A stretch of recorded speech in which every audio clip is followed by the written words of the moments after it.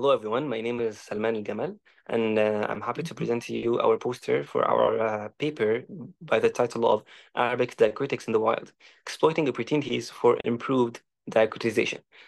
This work was done in collaboration with Ossama Obeid, Tameem Kabbani, Inoue, and Nizar Habash. So first, we want to answer the question of what are Arabic diacritics? So as a lot of you probably already know, Arabic is a language that is written in Arabic script from right to left, and there's an example of it here to our right. والشموس الساطعة. These are two words. And if you look at the letters, you'll find that some of the letters have marks that are marked in red on top or below the letters. These marks are called diacritics. And Arabic has a huge inflection phase of diacritics, but we're going to only focus on 9 most common diacritics that are used in modern Standard Arabic. These are the ones listed in the table to the left. So the first 3, Fatha Dhamma Kasra, are the short vowelization diacritics. So they make the sound A, O, E. And then comes the nonation ones, which also append it with the N sound. So it's an, on, in. And then Shadda is a doubling of the letter. Sukun marks that this letter has no vowelization at all. Dagger is actually the only long vowelization diacritic in this list. So it makes the sound, the long sound. And these diacritics can come in clusters, so multiple diacritics can come in a single letter, but however, they do have to follow some specific rules. For example, nonations cannot come with short vowel diacritics. Multiple nonations cannot come on the same in the same cluster, and so on and so forth. So, however, if you look at text that is written by and for proficient Arabic speakers, you'll find that they rarely ever use diacritics because proficient Arabic speakers can on the go predict the diacritics on every single letter without having them to be written. And however, even though this is the case, you'll still find occasional diacritics here and there in text like this. And therefore, in this paper, we're gonna study this kind of diacritic, the diacritics that we call wild, the ones that appear occasionally in different genres. And we want to study their distribution, study their occurrences, and actually answer the question of why they're used. And in the second part, we want to exploit these wild diacritics in order to improve the performance of our Arabic diacritization tools. So moving on to the statistics section. So in this section, we present 2 figures that wrap up basically the statistics on wild diacritics in a couple of different genres. So you'll find here that we're dealing with 8 different genres. So the first 2 actually are reference datasets. So we can use an ATB or used by many papers in this field as fully diacritized datasets. And the second 6 datasets are a bunch of text from different genres, different writing styles. So the first one is children books, the second one is poetry, then novels, then United Nations resolutions, and then news, and then finally ChatGPT 3.5 output. And this ChatGPT output, by the way, was not prompted to add any diacritics, but it still did include diacritics in the output that it produced. So as you can see here, obviously, that we can use and the ATB, the reference sets have the highest frequency of diacritics. Expect a high number of diacritics for it to help the readers, which the audience of which is usually people who are at the beginning of their Arabic proficiency journey, and therefore they need this help in the form of diacritics. And then poetry, because poets wouldn't want their audience to misinterpret their poems. And then comes in novels, and then you'll find that the lowest frequency of wild diacritics is in UN resolutions and in news, with like 1 to 2% of the words having wild diacritics. And then ChatGPT is like an average of all the other genres. And then if you look to the right, you'll find this is basically a graph of the distribution of the different kinds of wild diacritics.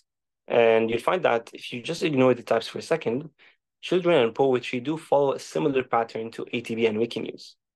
So they have a similar distribution of the types of the kinds of wild diacritics.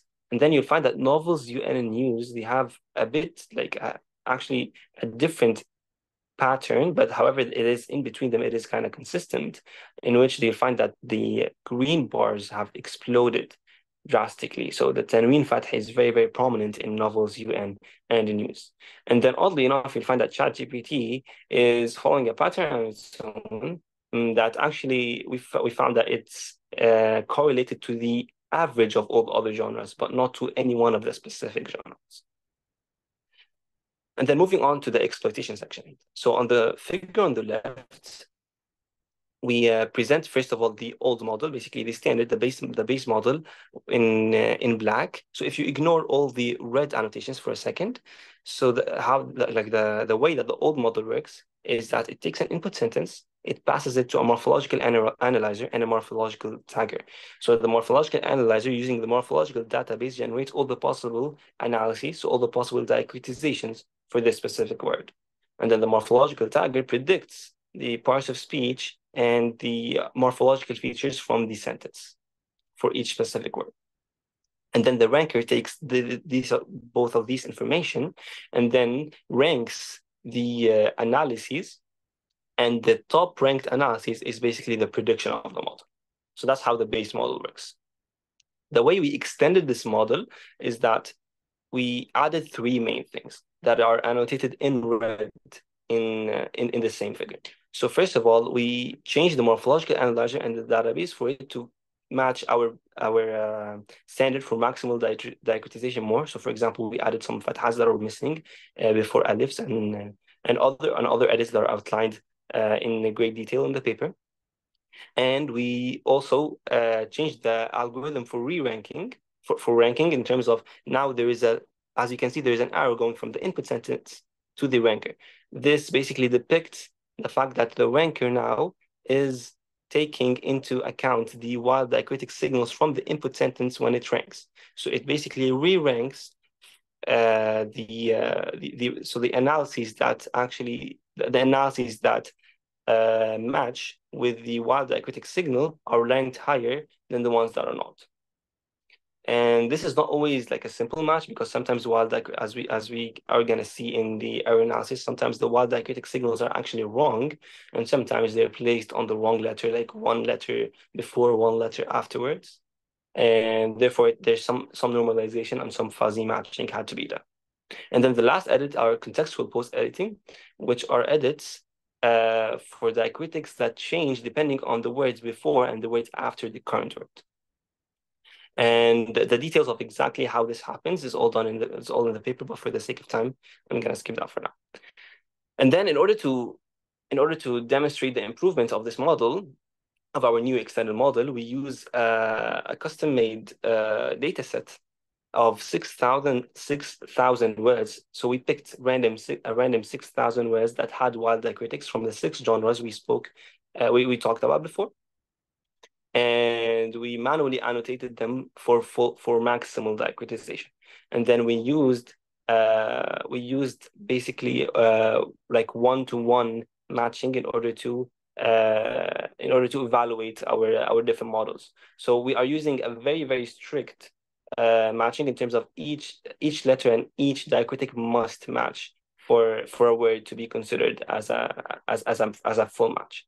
And therefore, if you look at the table on the right, in the development section, we did try a bunch of combinations of our edits, and we did found that the one that improved, that basically performed the best, is the model that included all 3 edits that we added. So namely the improvements in the analyzer, the ranker, and the contextual improvements, with 88.2% of the words being fully matching with the gold. We'll see that a similar improvement is also presented in the test. And we found in the bottom table, you'll find an error analysis of basically the 12% that did not match. We found indeed that amongst these 12% that did not match, half of them were due to missing analyses. A quarter of them were due to errors from the morphological tagger. And the rest were either wrong input from the wild diacritics or valid alternatives. So basically words that had multiple diacritizations that were all valid in that specific context. And our model picked one, however, the manual annotation picked another. And therefore a mismatch happened. And there are occasional like 1 out of 10 of the errors were due to bold errors. And therefore, we have demonstrated how our model improved over the base model in exploiting these wild diacritics in Arabic diacritization. And we really hope that these modifications will be added to the public camel tools for them to be used by the public. Thank you very much for your attention, and I hope to see you all in the conference.